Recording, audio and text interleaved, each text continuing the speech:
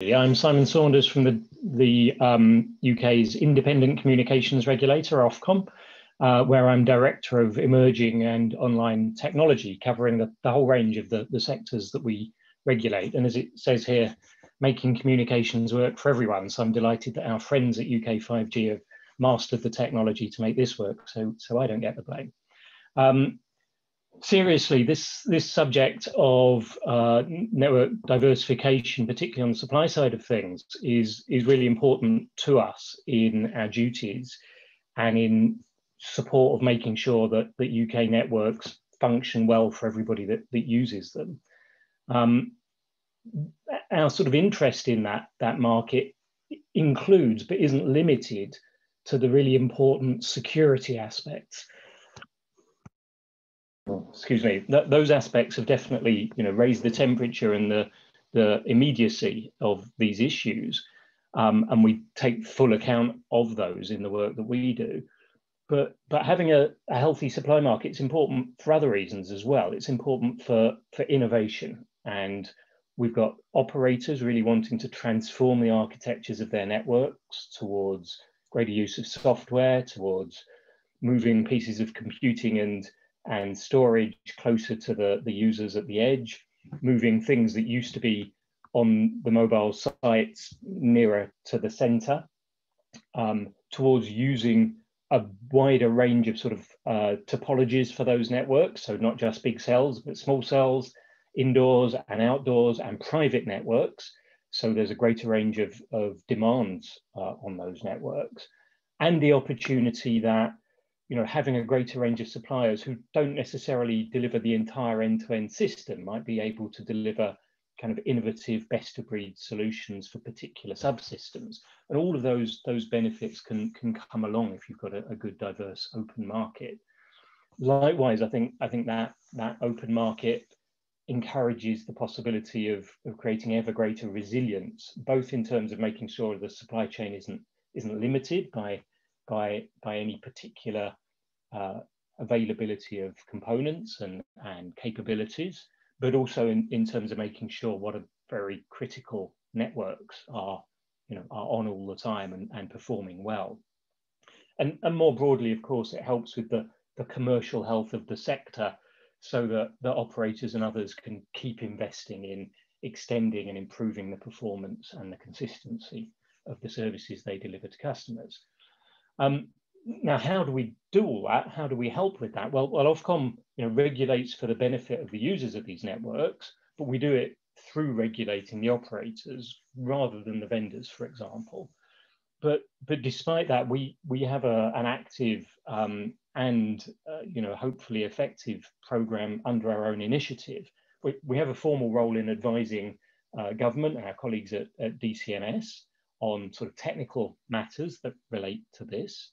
But we also, under our own auspices, work in a number of areas in currently analysing the sufficiency of the standards, the emerging standards, to ensure that networks can be truly open and interoperable, and that way minimise the barriers to bringing on new suppliers, and for existing suppliers likewise to make inroads into other networks.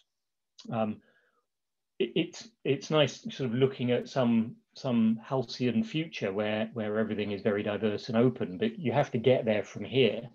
So we're also mapping out the scenarios for operators to migrate from their current networks to those more diverse and capable networks of the future, and thinking about what barriers there might be there and what we can do to help to minimize those barriers. We're working to understand vendors' readiness to comply with these standards and to fit in with the requirements that UK operators have in their networks, and encouraging there to be enough of those, and for those requirements to be clearly articulated. We're also thinking about what policy levers we might have that could encourage progress towards those goals. And in doing that, we're also speaking a lot with international counterparts and industry groups to really understand their ideas for what we could do to make a better impact on this. So plenty is already going on, but one of the things we wanted to do is not just do this in the abstract.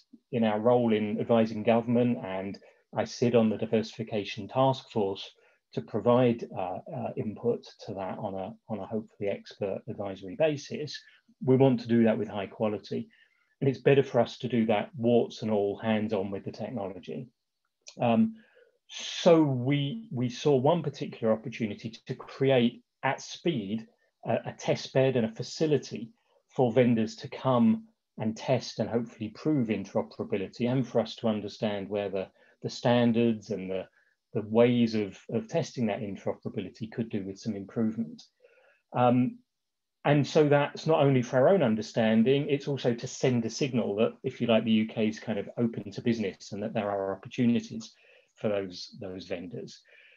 Given that we wanted to do it quickly, we wanted to work with an existing capability in terms of the physical nature of sites and backhaul and capability to bring that forward, and partnering with the Digital Catapult then seemed like a very natural approach. So I'm going to hand over to Joe to talk a bit more about something we've come to know as SONIC, and Joe can spell out what the acronym really means, but from my point of view, you know, SONIC conveys that we want it to be fast, and we're going to make a lot of noise about it. Over to you, Joe. Thanks very much, Simon. I will just share my screen.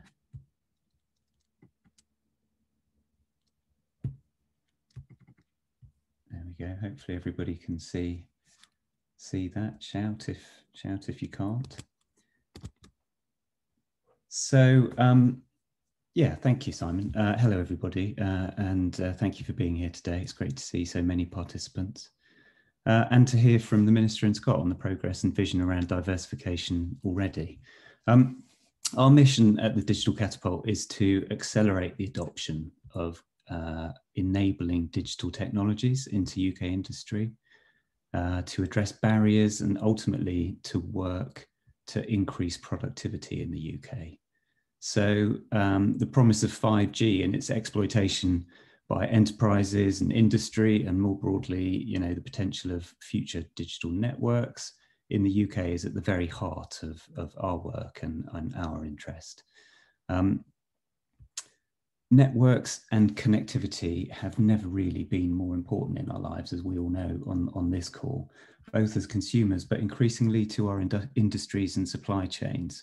And at the same time, we see a huge change of pace occurring in the landscape of telecommunications and the service offerings. As Simon sort of alluded to, softwareization, virtualization, open architectures operating on, you know, increasingly general purpose compute and cloud infrastructure is shifting pace. And this generates the promise of significant increase in competition and innovation in the space, transforming both the technology and the business landscape. So the pace of development and innovation and new offerings in this space over the coming decade, we're already seeing is actually starting to move very, very quickly. And that's why with our mission at the Catapult, we're working in this space, looking at accelerating innovation with new vendors as the space increasingly moves at the pace of the software world. And at the same time, of course, governments are determined to have resilient and secure digital infrastructure underpinning businesses and commerce and national infrastructure. And technologies like Open RAN present the opportunity of enabling a broadened and more disaggregated supply chain to occur more rapidly than we've seen through typical generation changes like 3G to 4G that we're all familiar with here. And this presents an opportunity for the UK and for entrance to the disaggregated supply chain. So it was very clear to us that we've got a role to play here and a strong alignment, as Simon says, between our role as a neutral technology organisation, enabling innovation and productivity, and the strategic interests of Ofcom and the government in this space. The Catapult was built over the years. Hold on, I'll just switch slides. The Catapult has built over the years a fantastic capability around 5G and open networking with its expertise and test beds, which I can say without a sort of complete lack of modesty, as I've only been there for 6 months, so I can't really take any real credit myself. But it gives us, as Simon says, a real head start in this space in terms of building upon existing infrastructure and enabling us to make rapid progress. So Sonic will be a national capability on open and software-centric telecoms networks in the UK, starting with disaggregated Open RAN. It will couple lab testing, interoperability and integration capabilities with real-world indoor and outdoor deployments, enabling end-to-end system performance understanding in a real-world environment with rotating vendors as they become ready. A focus of the centre is going to be on earlier stage commercial and pre-commercial offerings at a slightly earlier technology readiness level, enabling demonstration and interoperability testing in real-world usage situations with both mature reference network chains and the ability to switch in different components, possibly at differing TRL levels. We want to make immediate progress on solutions that are going to play a part in the near to medium term. So we'll utilise the platform to accelerate the development and adoption of Open RAN technologies, fostering a disaggregated supply chain in the UK with multiple suppliers for each element in the technology stack. We want to maintain a comprehensive understanding of technology readiness, maturity challenges and potential solutions to inform the ecosystem, including operators, regulator and industry in the UK. And we want to complement and cooperate with the existing bodies making progress in this space and inputting to standards. So in the immediate term, looking towards May next year, we're already working with a number of vendors and are keen to work with more as we build out and demonstrate. And if we've not already spoken with you, please do get in touch. Building upon our existing 5G testbed infrastructure in London and Brighton, we're currently focusing on building 3 or so representative end-to-end chains with Open RAN and have them up and working by May. And we will have interchange between them at the different points in the CU, DU, RU and RIC. We're already working with 8 or 9 vendors on achieving this. And in parallel, we'll be developing the operating methodology for operating in an open environment with a centre like this, with larger and smaller companies at earlier and later TRL stages. So we're looking to make rapid progress.